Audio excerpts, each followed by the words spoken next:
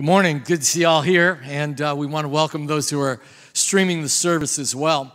The video you just saw is really the title of our Connect groups this fall. The study is called Not a Fan.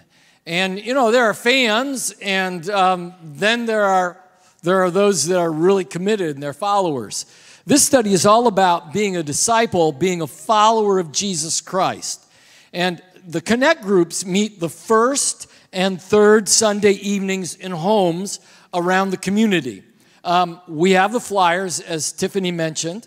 They're out there in the lobby. I'd like you to make sure you pick one up and take a look at it. They tell you where these homes are at and who the leaders are that are at each one of these houses. So please pick one up today, because as the video said, you know, it seems like that we have churches that are filled with fans, but are we really followers of the Lord Jesus Christ? I expect this study to challenge me. I expect that it's going to challenge me in the area of how committed I am. What kind of disciple am I of the Lord Jesus Christ? I'm looking forward to this study. Actually, there's a lot of stuff that's going to be available to you. There's a journal. This study is meant for, I think, 6-7 weeks. And we are studying, as I said a moment ago, first and third. But there's a journal that you can get. We're going to have them available that you can follow that will really deepen your commitment and your level of discipleship. Of course, as usual, there's the Kids Connect group that will meet back in the fellowship hall, and the Teens Connect group that will meet here in the sanctuary, as well as outside with their games and all of that. So if you've got a child, you can stop by at 5:30, dropping them off, and then on your way to that Connect group. I hope you will join us at our Connect groups this fall, starting next Sunday. Well, today, we're continuing our series that I've called Skewed, Does the Bible Really Say That? And so this morning, we're going to look at another misquoted or twisted, skewed scripture. How many have ever heard it said, money is the root of all evil? Come on, let me see your hand. You've heard it said, money is the root of all evil. Well, that's skewed, isn't it? It's twisted. Let's take a look at the text together. If you got your smart device or your book-bound edition of the Bible, or if you just want to follow along up here, I want you to get your eyes on the Word this morning, okay? 1 Timothy 6 through 10. And so follow along with me as I read it, and then we'll pray. But godliness with contentment is great gain. For we brought nothing into the world, and we can take nothing out of it. But if we have food and clothing, we will be content with that. People who want to get rich fall into temptation and a trap and into many foolish and harmful desires that plunge men into ruin and destruction. Verse 10, for the what? For the love of money is a root of all kinds of evil. Some people eager for money have wandered from the faith and pierced themselves with many griefs. Pray with me. Father, thank you this morning for the Word of God. Thank you, O God, for the truth that, Lord, has been revealed through the ages, O God. Lord, it's powerful. It's so powerful, oh God, that it is discerning between the joint and the marrow, the soul and the spirit. Thank you that word will penetrate us today. I thank you, Lord, for the sense of the anointing of God to proclaim, preach, and teach the word this morning. Not only, Lord, upon me, I thank you, oh God, for what you're doing in our hearts and lives as you transform us, oh God, to be like you in every way. And everyone said. So I want you to first of all to point out to you, and you've noted it already because I emphasize it, that the text does not say that money is the root of all evil. It says, for the love of money is the root of all kinds of evil. So it's important to understand that money is morally neutral. Money is morally neutral. I wish I had a stack of $100 bills up here. You wish you had them too, right? Well, what I just want to say is we can have this cash up here, and in and of itself, it's morally neutral. It is not good or bad. It's just neutral. It's not righteous or evil. It can be used for good or evil. And we determine how it's going to be used, don't we? As a matter of fact, some of you this morning took your money and you put it to a righteous cause. You said, I want this money to go to missions, or I want this money to help the church to proclaim the gospel here in Grand Prairie and around the world. So you determine the direction of your money, whether it is used for good or evil. You see, throughout the Bible, both the impoverished and the wealthy are considered godly. Note that. Both the impoverished as well as the wealthy are considered godly. Well, most of us know that Abraham and Lot were very wealthy men. As a matter of fact, Job very well could have been the wealthiest person on the planet during his lifetime. But the Bible makes it clear that Job was a godly man. When he lost everything, God even replaced it twofold. He gave it back to him. And in fact, sometimes those who are materially blessed like Job are blessed by God with the power to carry out God's work. Clearly, God does not equate money as being evil. Let me show you what I mean here a little bit further. We know that God's not a man that he should lie, and God won't say one thing and then do something different. So I want to ask this question. If money is in of itself evil, if money is evil, then why does the biblical text say this in Deuteronomy chapter 8 and verse 18? It says to us, but remember the Lord your God, for it is he who gives you the ability to produce wealth and so confirms his covenant. We could paraphrase that there. It is he who gives you the ability to produce or to earn money and so confirms his covenant, which he swore to your forefathers as it is today. That's Deuteronomy 8, verse 18. Or how about Psalms? Psalms 1, verses 1 through 3. When God says, blessed is the man who does not walk in the counsel of the wicked or stand in the way of sinners or sit in the seat of mockers, but his delight is in the law of the Lord, and on his law he meditates day and night. Now catch verse 3. Verse 3 says, he is like a tree planted by streams of water, which yields its fruit in season, whose leaf does not wither. Whatever he does prospers. Now, I'm not preaching a prosperity gospel to you. I do believe that God wants to bless us and help us, but I don't believe that every one of us are destined to be millionaires or gazillionaires or billionaires. I don't think it's saying this, but I think God wants to bless you. God wants to help you. God wants to encourage you spiritually, mentally, physically, and financially. But I want you to see here that it's not money that's the problem, and we'll see what the problem is for a moment. One more scripture. It's Joshua chapter 1, verse 8. It says, do not let the book of the law depart from your mouth. Meditate it on it day and night so that you'll be careful to do everything that is written in it. Then you will be prosperous and successful. Here's the whole point. God doesn't equate money to being evil.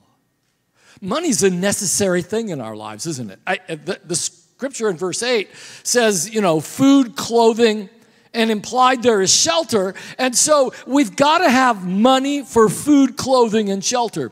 So the problem is not money, but catch this. The problem is my attitude towards money. What is my attitude towards money? You know, money, the desire of it's got to be managed. The question I need to ask myself is, do I control money or does money control me? Paul warns that if our desire, our craving for money is not managed or tamped down and not allowed to control us, then what will happen is we'll do anything to get it or gain it. And he says, if you'll do anything to get or gain money, this is a trap. If you'll do it or do anything to get it or gain it, it has the potential of ruin and destruction. You know, the love of money has ruined marriages. The love of money has ruined families. The love of money has destroyed and killed people physically. Paul says that's a foolish way to live. You know, I came across a story that it's a very famous person that relates this story in my prep for this message, and it shows the lack of managing the desire for money. She said, when I was 13 years old, my dad owned his own business. It was a tiny shack where he sold chicken, ribs, hamburgers, hot dogs, and fries. I could use some of that right now, couldn't you? She said one day the oil in that chicken, the oil that the chicken was fried in, caught fire, and in a few minutes, the whole shack was exploding in flames. My dad had been inside, and he bolted out of the shack, and he bolted out of that store before the flames could engulf him. She said, when my mom and I arrived, we were standing there on the scene, and we stood there with Dad, watching his business just burning up. When all of a sudden, she said, my dad realized that he had left the money in the metal cash register inside the building. She said, I watched in disbelief as he ran back into the inferno before anyone could stop him. He tried to open the metal cash register, but the heat was already affecting the mechanism of that. The intense heat had already sealed that drawer shut some way. And knowing that every penny that he had was locked up in front of him, was about to burn up in the flames, he picked the scalding metal box up and carried it outside. When he threw the cash register down on the ground, the skin on his chest and his arms went with it. That's how hot it was. He had voluntarily risked his life and was severely injured. That money was that important. Now here's the phrase that just gives me pause. This lady says, it was then that I learned that money is obviously more important than life itself. From that point on, earning money, lots of money, not only became what drove me professionally, but it also became my emotional priority. Susie Ortman is the one who writes that. You see, it smacks to me of the love of money, that I would risk everything and anything to gain it and to have it. You know, plainly the Bible doesn't say that money is, but it is the love of money. So let's look at this. And the love of money, as I've already alluded to, speaks to my attitude about money. Now, one of the interesting things that I tend to do with couples who come to me for premarital coaching before they're going to get married is that when we begin to talk about finances and putting a budget together and all of that, I try to remember to always ask, if you could say, give one word to money that would ascribe how you feel about it, and I'll give them an example. You know, would you say money is power? Would you say money is influence? Would you say that money is just a means of exchange? What one word would you ascribe to money? Now, I'm not going to ask you to answer that out loud this morning, but I want you to think about that for a moment. What one word or phrase would you use to describe what money is to you? And the truth is this, that usually the family that we grew up in and the dynamic that we lived with in regard to money has the greatest influence upon us and really almost is the determining factor, not always, but almost is the determining factor in how we view money. Or, as I'm saying in this message, what our attitude about money is. Now, the key to this verse, 1 Timothy chapter 6 and verse 10, can be missed when we don't uncover the root of the love of money. Because make no mistake, the root of the love of money is covetousness. You know, it's a desire. Now covetousness, you can covet money. You can eagerly desire it, covet it. But obviously coveting something could be money or someone or something or somewhere that God hasn't granted and blessed you with. And, you know, covetousness is a lust for, an appetite for anything apart from satisfaction of God. That's why God has told us not to covet. Because when we covet, we take whatever that thing is, whether it's money, whether it's a person, whether it's an automobile, whether it's whatever it is, when we covet that, we take that thing and we put it in the first place, even above God Himself. And that's a dangerous thing. So I submit to you that my attitude about money that Paul is alluding to here when he says the love or the eager desire for money is really a barometer. My attitude about money is a barometer. It shows where my heart is. It shows my spiritual condition. You've heard me say this before, and you've heard it before too. You know, Jesus talked a whole lot about wealth and money and possessions and all of those things because, although he didn't use the words, because he knew that our view of it, our quest for it, is a barometer spiritually of our heart. Well, let's look at one of the times where Jesus was talking about money and trying to teach us something. You remember the story of the rich young ruler. Many of you do, I'm sure. It's found in Matthew chapter 19.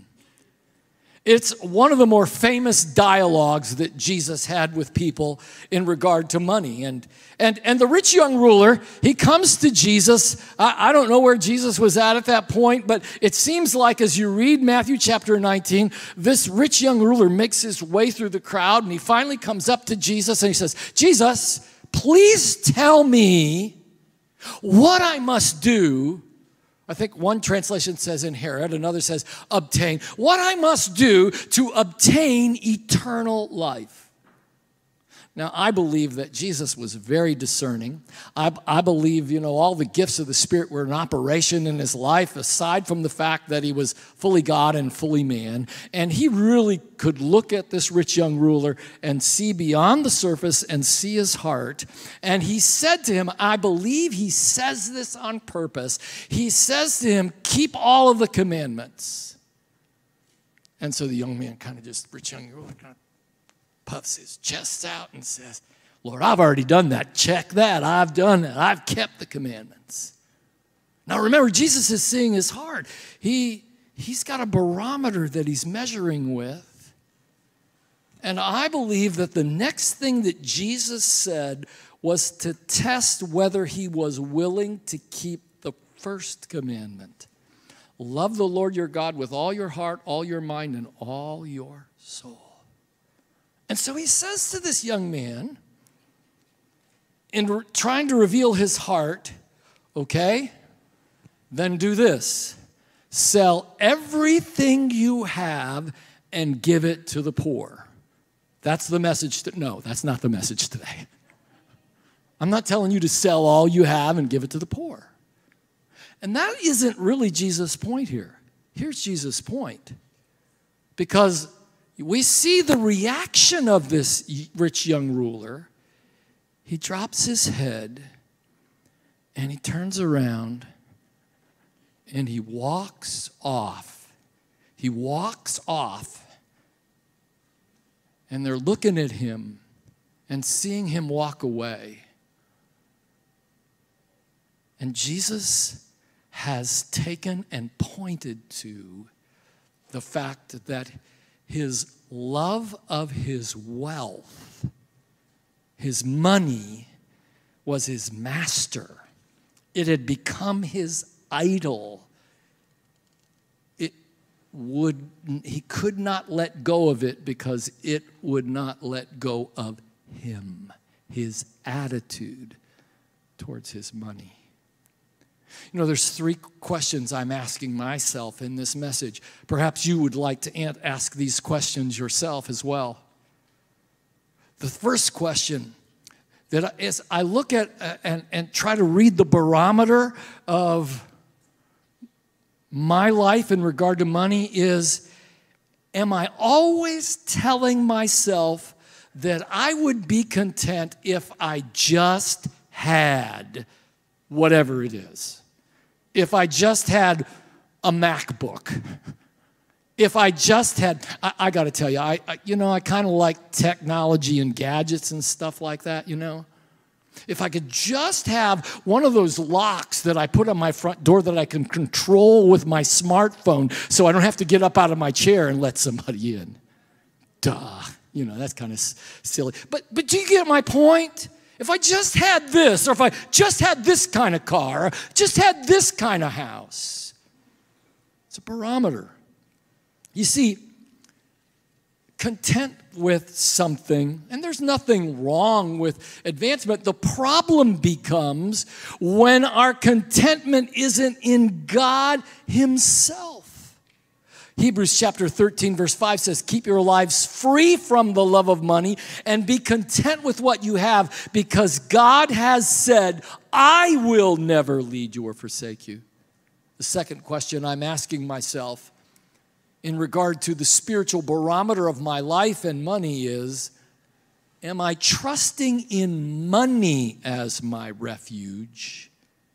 Is money my shelter? Is money my safe haven to get me through? Now, be sure to look here at this. You know, we've got to look at the context of the whole. There's nothing wrong with saving for the future. Hello? I mean, the Bible teaches us that. The Bible teaches us that we ought to save and that we ought to be good stewards of what God gives us and all that. Here is the point with this. The point of this is that if I am trusting in money alone and my shelter and refuge is not in God, then I put in the wrong priority. And the barometer shows that wealth or riches or money is what I'm trusting in. Psalms 52, 7 through 8. One more question as a barometer I'm asking myself in regard to my spiritual condition as I look at money. The last question is, do I find it hard to let go of my money when others are in need and I can help other people? 1 John 3:17 says, if anyone has material possessions and sees his brother in need but has no pity on him, how can the love of God be in him? Dear children, let us not love with words or tongue, but with action and in truth. As I close, I want us to go back to the rich young ruler for a moment. After his encounter with this rich young ruler, and he bowed his head and he walked off, Jesus says these words. He says, truly, truly I tell you, with great difficulty will a rich person enter the kingdom of heaven. And he says, again, I tell you, it is easier for a camel to go through the eye of a needle than for a rich person to enter the kingdom of God. Now, this is a hard saying, especially for us 21st century American Christians. You say, wait a minute, Pastor. You don't put me in that because I'm not rich. Well, really? Did you know that the majority of us Americans earn an annual salary that puts us in the top 1% of the world's wealth? No, I'm not talking about those people that, those 1%ers in America. I'm talking about when we compare ourselves to the entire world, if we are earning over $34,000 a year, if we think this is saying that rich people will never enter the kingdom of God, that means that most of us in this room are never going to make it to heaven. Is that what Jesus is saying? No.